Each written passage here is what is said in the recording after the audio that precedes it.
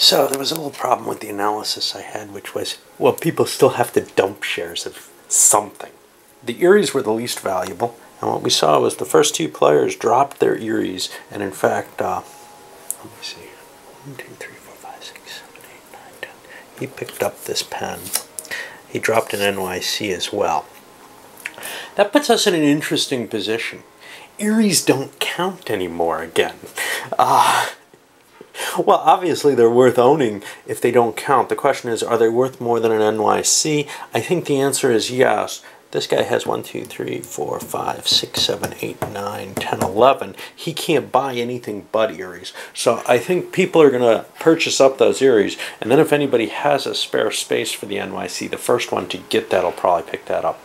But if the choice is between an Erie or the NYC is the better stock purchase. So that kind of decision has to be made. For this guy, it's no problem. He has to take the Erie.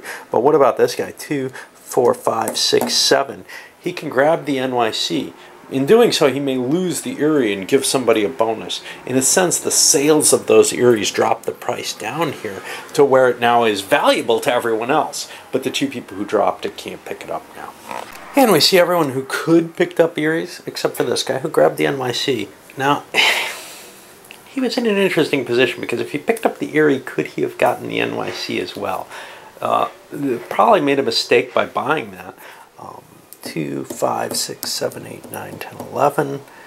2, 3, 4, 5, 6, 7, 8, 9, 10, 11. No one else could have picked up that NYC. So he should have picked up the Erie that would have protected it. He lost the presidency because of a big mistake on his hand. That's going to cost him the production of a stock certificate. Everything goes up in value, which is kind of interesting because it puts these clearly in sort of a leading position. And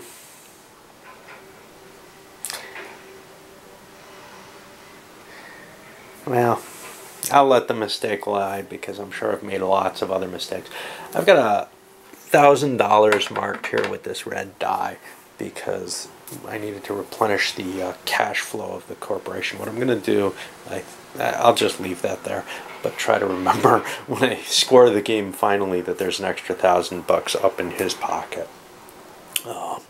I may actually be able to give that back with the purchases of stock. I think more money gone back in than came out.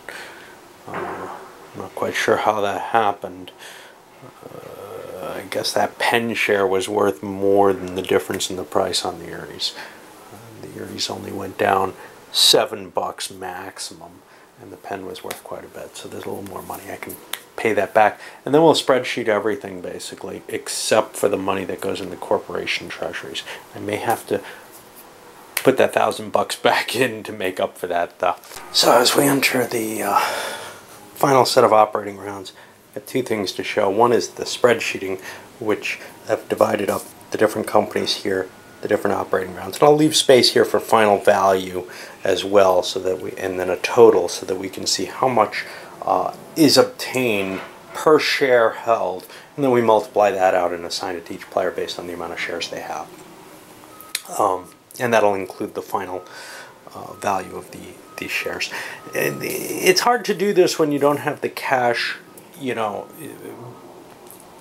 Running the entire thing on spreadsheeting doesn't make a lot of sense, but if you hand out the cash at the end of the operating rounds, that can work. The problem with it is that you have this written record, so that whole perception thing becomes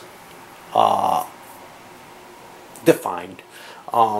Matter of taste as to whether or not you want to do that. But for this final round, it's obvious that nobody's going to be affected by this spreadsheeting, so there's no reason not to record everything. Now in this case we see the CPs jumped up to 27. I think I've been screwing up with them by not making a track lay, but it's hard to tell what was going on. But they finally managed to get their hook up, which is through here, up, around, and then down this way. And now they'll be able to expand into here and perhaps get some additional cash, but I think 27 is probably the best they're going to do for this game.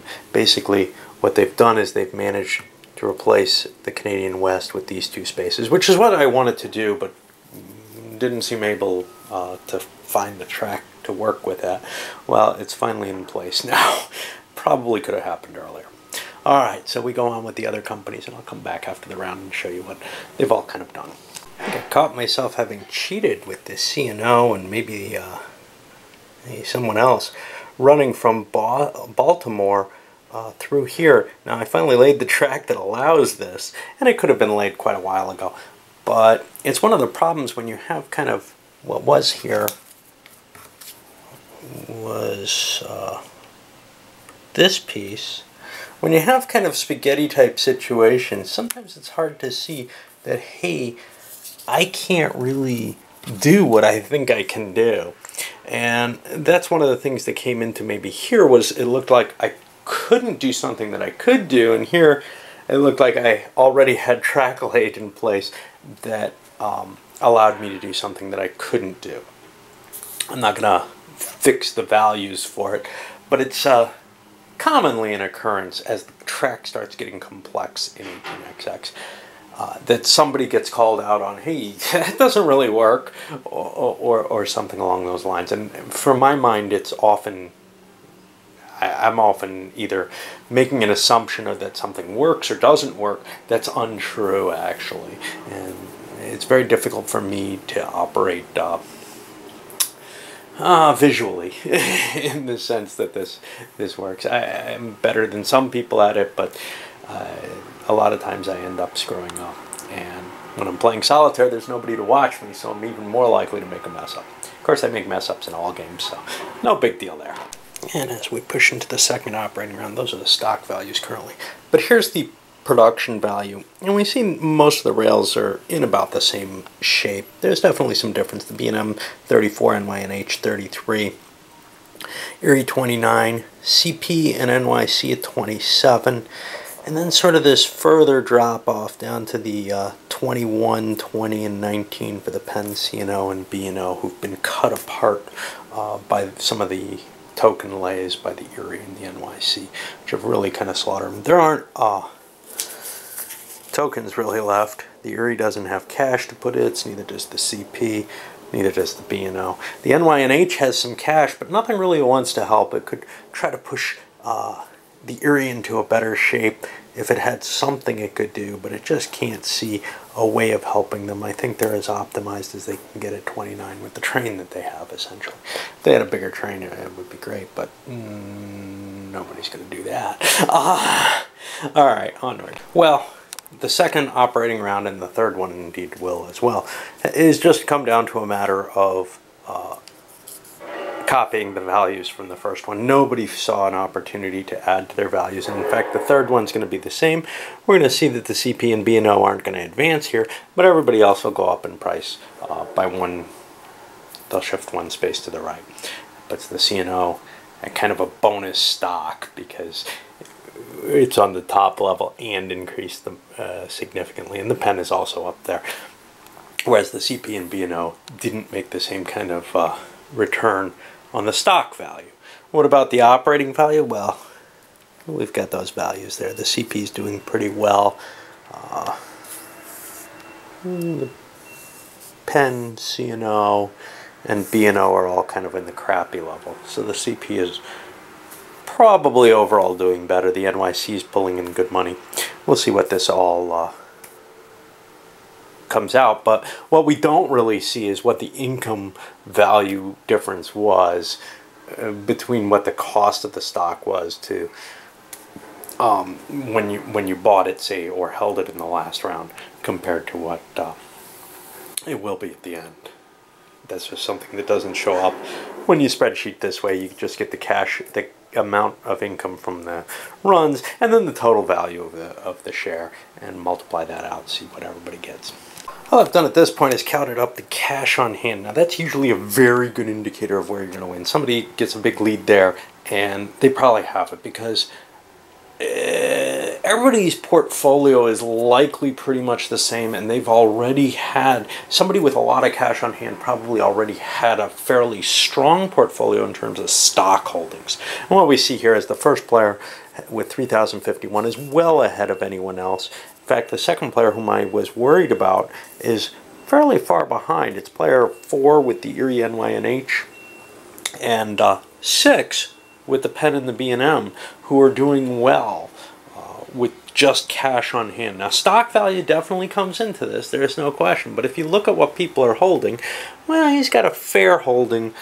He's going to lose some ground there, there's no question, because yes, the B&O and the Penn are way up there along with the CP, but he's got a lot of the lesser stocks, whereas, let's see, this guy's got a stronger holding in C&O. B&O, he's kind of weak with those B&Ms in there, so we're going to see, because of the the cash difference, the big money makers in terms of stock value primarily. We're not really too worried about how much income they make, because when you add up the total of the value of the stock, it's going to be the last round's income plus the stock value. Well, the big holders there are the CP, the B&O, and the C&O, the guys who shot to the top point, because it's $50 more a share, and it's hard to overcome that kind of advantage there. All it really means is the guy with the most cash is probably a guy who already was well invested and holding a lot of good stuff. We'll finish this up and see what we end up with. And things turned out significantly less exciting than I thought they were. In terms of stock value, the guy with the most cash actually had the second most stock value. Only the C&O owner was holding more stock value there, and he was significantly behind in cash. He just, happened to not be making the payouts, perhaps, in that period when the B&O was cranking to the same extent. So his C&Os weren't making as much money, although they certainly gained good stock value there. Totals, 76.47. Second place actually did go to the C&O with 68.33. In a sense, we could have left out those last two operating rounds. They were ahead back then. And that's one of the things, very seldomly do you see a root big enough to really disrupt the game.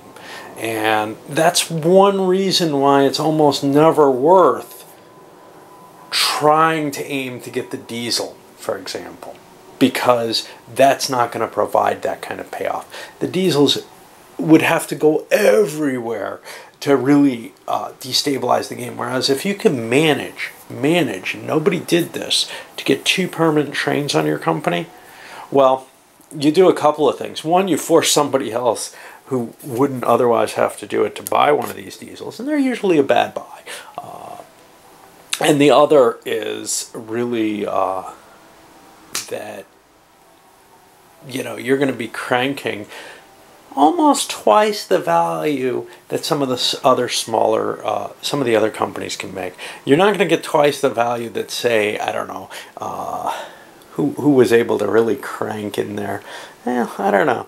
You can certainly get into the 50s with this, and we saw nothing like that showing up here, right? I mean, most of the stock values were in the mid-20s, or dividends were in the mid-20s at the end of the game. This was a tight game in terms of closing things off and not allowing people any nice runs. This setup in New York ended up very, very ugly for just about everyone, really. I mean, the fact that the NYC didn't get what it tried to build, particularly, it got closed out here. It was hoping to build what would have been a nice diesel run. Not that they had a diesel anyway, but they would have loved to be running this kind of run out maybe into the Chicago area or up into the UUs. Those are tough to manage, though, and getting sliced here, and then the placement that they finally did make was just really a defensive one, cutting other people. Anyway, the game is usually more about managing your trains, making sure you get the good trains, rather than route building. Making sure you have your investments correct in terms of stocks. Don't, be certain that you don't get screwed with a company you didn't want to, but also trying to manage your trains and corporations in a manner in which they're not going to crash each other and cause yourself a great deal of harm. But on the other hand, you can look at other people and see that other people have the ability to hurt you too, and you've got to protect against that.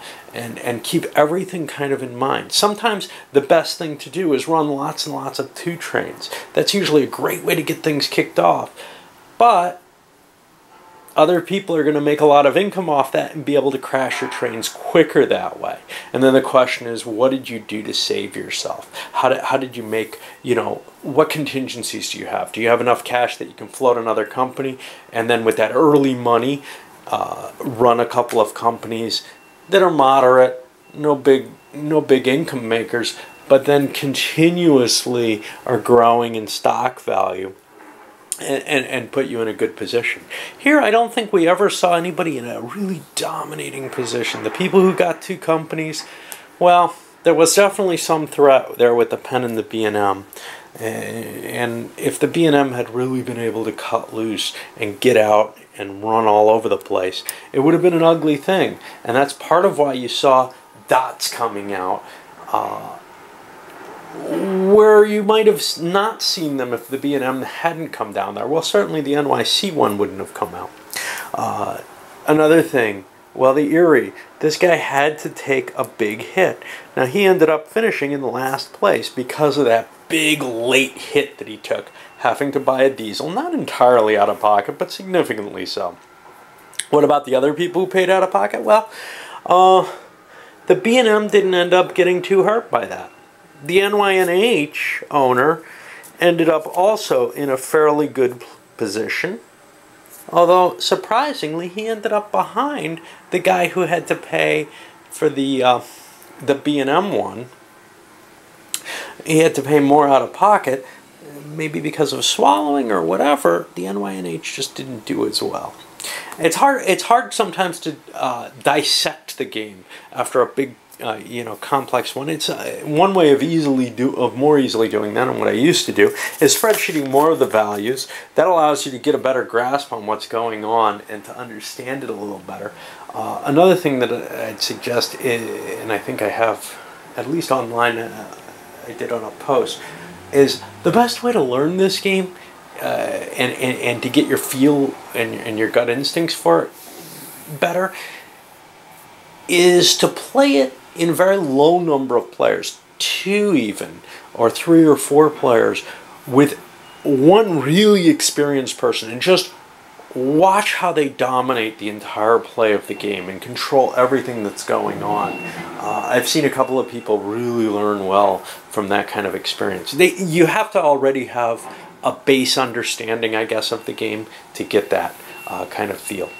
Otherwise, well, I know I had a lot of fun learning the game by playing it, in the sense of playing with a whole bunch of new people when I first started. None of us knew what was going on. We played the short game, and it was just this takeaway wow moment. This is one of the harshest games we've ever seen, and it is so cutthroat. And since then, I think we've learned a lot more that it's not really that way. Anyway, I should probably save some of this for the review side of things. All right, up it goes.